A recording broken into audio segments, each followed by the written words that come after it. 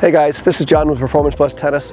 Take a look at this photo of Roger Federer's forehand contact and ask yourself if this is the ideal contact for you. Today's lesson is going to be all about finding the ideal contact and why this may or may not be the ideal contact for most tennis players. So we all know Roger Federer has an amazing forehand, one of the best forehands in history. But there are things about his forehand that would be very difficult for most players to duplicate.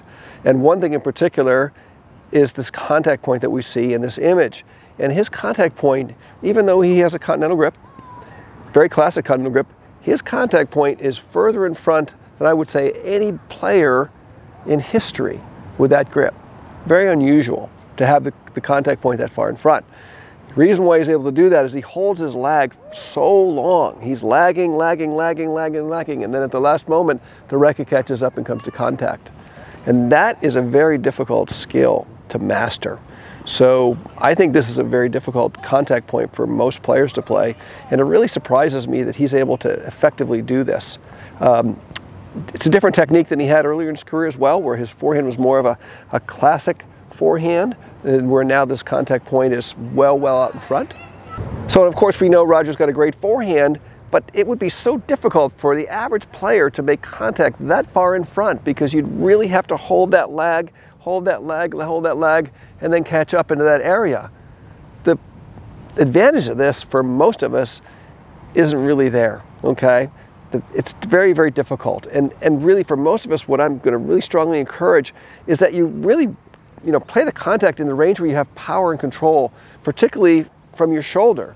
So do you do anything in life out here? Do you reach for doors, shake hands, work on your computer, drive your car? You really can't use this muscle. You can't use this muscle to drive through the shot. He's beyond the point where the shoulder can actually drive through the ball. But he replaces it with this tremendous lag and catch-up that works for him. But pretty difficult for an average player to actually duplicate that. So where is the ideal contact point? How do we find it? And how do we know that that is the ideal contact point? Well, we want to be in a natural range of motion. It's where we rotate into the forehand. We know we're trying to make a rotation with the core, and that is the muscle behind the swing. That is the weight behind the swing. And then we want to come into contact. And when we come into contact, we want to feel like we can jab through the ball with our shoulder. We want to be able to advance the racket using the big muscle. And if we're too far out in front, then you're going to be in a stalled position. And the only way you could have power out here is if you've really held the lag, and then accelerate at the end, which is, again, so difficult to do. So how do you find the ideal contact point? Well, just simply to be able to think, well, where do I put my arm? Where's my arm go when I'm shaking hands? Or when I'm reaching for a door? Or I'm doing things I do every single day in a range where I have balance and I have power and control. And that will help you find that contact point. So from a side view, you can see that it's out away in front of me, but it's very much in control here from the shoulder where I can advance through the ball using the big muscle, okay? And I've got excellent balance, I've got excellent control, and I can utilize the shoulder, okay, which is so critical. And you see player after player being in this position as they make contact, okay? And even in the early days, you'd see Federer more in this position than you would see him in this very exaggerated straight arm position. From a front view, the contact point on the forehand should be out and away, a comfortable distance, so you've got nice extension. Look at the distance between my elbow and my rib cage. Really, that's about almost 8 inches, okay? Just about 8 inches of nice, comfortable extension. It's there where I can make a nice drive through the ball using the power of the shoulder to drive out and around. So that's where we want to be from a front view, and from a side view, we want to be here. So it's almost out on a 45-degree angle from the direction I'm actually playing.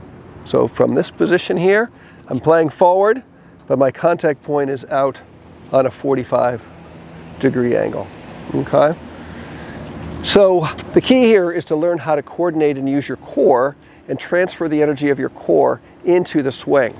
And if the contact point is too far in front, I think you diminish the ability to do that for most of us. Of course, and if you're late and then you can't use your core, then obviously that's going to weaken you as well. So that's the ideal place to make contact for most of us for the medium height forehand. Okay? Make sure you're comfortable, you're balanced, and you feel natural. as you make that contact on the forehand. So in summary, the big takeaway from today is really don't try to duplicate the contact point that Roger Federer has. It is uniquely his own. Very unusual to be that far in front on the contact point. And instead, try to find your natural range where you feel comfortable and powerful coming into making the contact point on your forehand. And that's going to help out quite a bit. We have a link down below where you can actually look at Roger Federer's forehand in match play from earlier days, and you can see his forehand was much more conventional in many ways. To me, it was a better forehand overall. I think it's a forehand that was easier and more consistent overall, didn't get out of tune as easily, not as many mishits perhaps, and it was obviously a very, very effective forehand. But for some reason, midstream in his career, he made some changes to it where he changed the grip to more of an Eastern grip, and then he created this extreme lag movement where he comes in as flat, and then it comes in and lags all the way and then catches up, which has been really interesting. Interesting change, interesting transition in his career. But take a look at that video, and I think that'll help you out quite a bit for what we're trying to duplicate with our forehands. Thanks so much for watching today's lesson, and I hope these ideas and concepts will help you improve your forehand. Please like, comment, subscribe to the channel, and also please click on the link in the description down below to get access to my free mini course on the 5 key elements you need to master to achieve your full potential on your forehand. Please leave your comments down below. Let us know what you'd like to see here on the channel. Stay tuned, we've got a lot more in store, and we'll see you in the next lesson.